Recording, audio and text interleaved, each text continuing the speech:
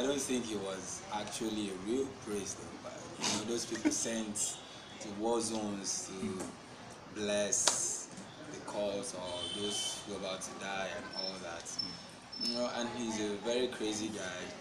He tends to manipulate the others in order to achieve his own goal, because the old man actually promised them a lot, and Bearer too also promised them something, and they've been working and working and working. They're not seeing anything, and the best thing they could do is to turn to beggars.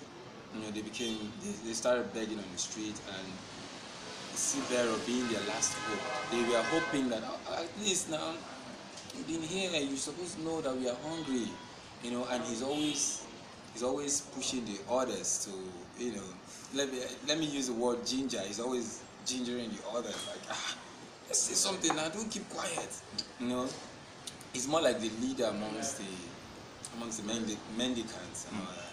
So he's the only person who has his whole body complete. Yes. But he usually have this. He has seizures, doesn't he? Seizures a couple of times. But sometimes he fakes it in order to use it to collect arms from people. So whatever works is what Alfa does. He's a practical guy. Yes, whatever works. How can we make money now? How can we achieve this thing? Guys, come, let's